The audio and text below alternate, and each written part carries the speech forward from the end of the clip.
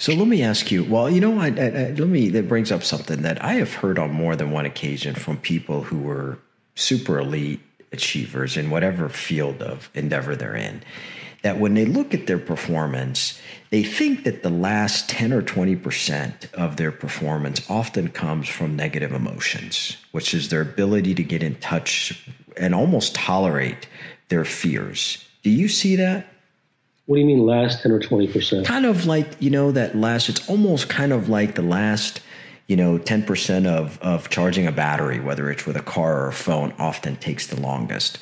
So, when you think about golf, for example, since you're involved heavily in golf, the step up from winning a PGA tournament and winning a major tournament is that ability to get in touch with that negative moment that can fuel a different level of ingenuity or performance.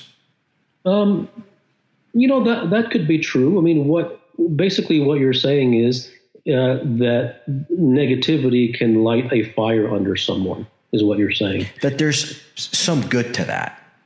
Absolutely. Negative motivation is far more powerful than positive motivation. Being the prospect of losing something is far more powerful than the prospect of gaining something. So loss aversion is more powerful than acquisition, so to speak.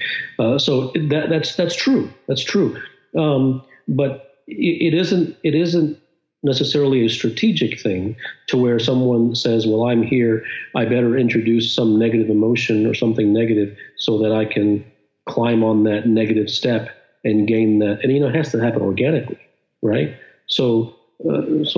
Yes, there is absolute truth to that.